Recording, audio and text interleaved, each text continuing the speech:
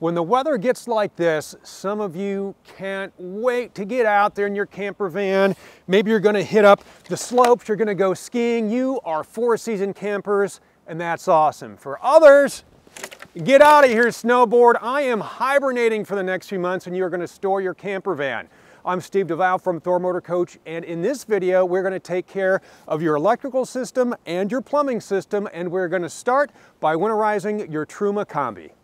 Winterizing your Truma Combi can be done in a few easy steps. First, turn the furnace off using the control panel. It's going to take a few minutes before the furnace is completely shut down, and you need to give it a chance to cool off. This way you won't burn yourself when you drain the water. While that's cooling off, go outside and turn off the propane at the tank. You can also shut off the gas supply by flipping the switch located on the unit. This controls the 12 volts to the gas valve. Once the furnace is completely shut down, turn off the furnace's electrical power supply. If you're connected to city water, disconnect it.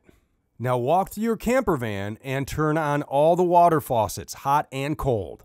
Once the furnace cools down, you need to open the Combi water valve to let the water drain. It's this yellow lever. Flip it 90 degrees to the open position. The location of the water valve will vary by floor plan. Remember, you can always find the schematics for your specific coach on the Thor Motor Coach Owner's Resource page. So go grab a bucket or something else to collect the water in and place it under your low point drain. Turn the valve and drain the water out. What you need to do now is see how much water you've collected. You need to be sure you get a minimum of 2.64 gallons of water in the bucket to make sure the Truma is completely drained. Otherwise, you run the risk of frost damage in the unit.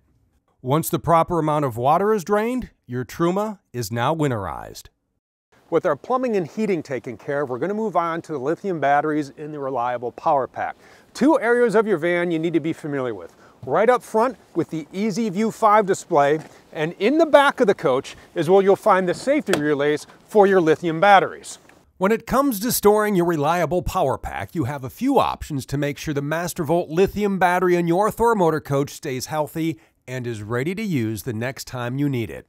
The following steps are recommended if you plan on storing your camper van for more than 3 months. The easiest way is to plug it in. If you have access to power, you can use a 30 amp to 15 amp adapter cord to maintain the charge in your battery. In order to prevent an overload that might trip the breaker, you're going to need to change the ACN from 30 amps to 15 on your Easy View 5 control panel.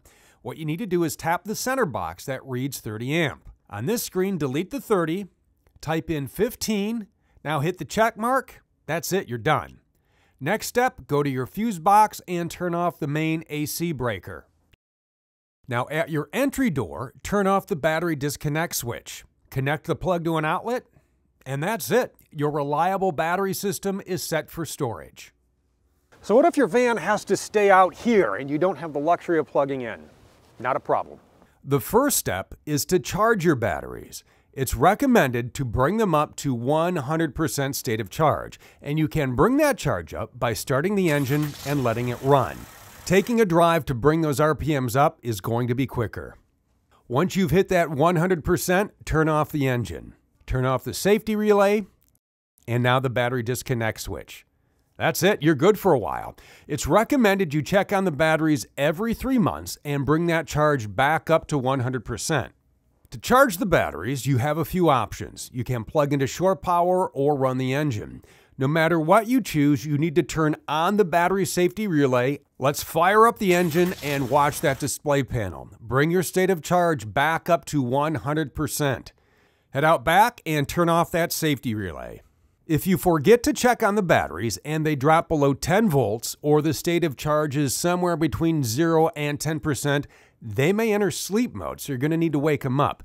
If equipped, you may need to press and hold the emergency start button for 10 to 15 seconds. You can also connect to shore power.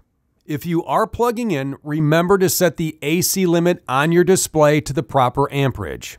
When the time comes to wake your van up after a long winter's nap, there are two things you need to take care of. On the Easy View 5 display, Don't forget to set the amperage from 15 back to 30 amps. That way you are ready for shore power.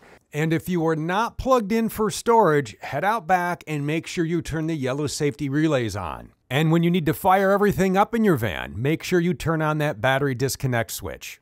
Now that your van is winterized and tucked away for the next few months, maybe you are inside planning out your next adventure.